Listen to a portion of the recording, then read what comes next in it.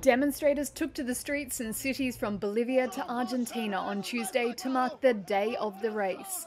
It's a day also called Columbus Day, and Indigenous protesters were out to rally against what they described as oppression towards their communities. People of all ages waved the multicoloured Wipala flag, a symbol of representing native people of the Andes. Since the arrival of Christopher Columbus in the Americas in 1492, many Indigenous communities have decried the discrimination, poverty, and displacement of their people. In the Bolivian capital, La Paz, protesters showed their support to President Luis Arce. Leader of Bolivia's Trade Union Confederation of Intercultural Women, Angelica Ponce, was there.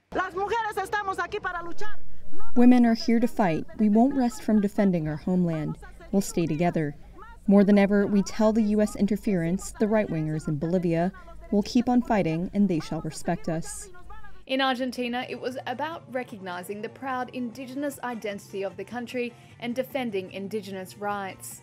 How do we fight the governments to make them understand? By fighting, by generating conscience, by not forgetting our languages, by being in unity and not allowing any community to say, I'm from Bolivia, I'm from Chile, I'm Mapuche, I'm Coachella.